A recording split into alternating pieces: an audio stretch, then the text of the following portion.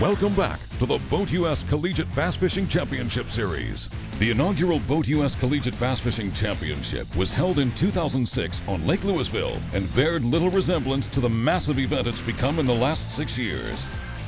This is the 6th edition of this event, and it almost doesn't even seem real.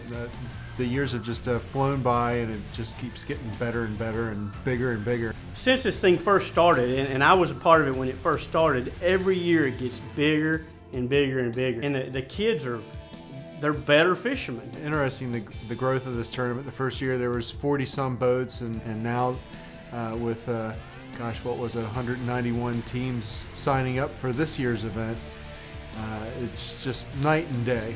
The kids today have very well established fishing clubs. They have their own sponsors. They have boats that I couldn't even afford. For me personally, when it comes time to talk about college fishing, we threw that first event and we had about 80 anglers from across the nation show up, and we really didn't know what to expect, and we thought that was a phenomenal number. And now we have small tournaments with 80 anglers. As you look at this year's championship, we had over 190 teams. That's almost 400 collegiate anglers registered to come compete. And as you look at that growth, it's exploded every year.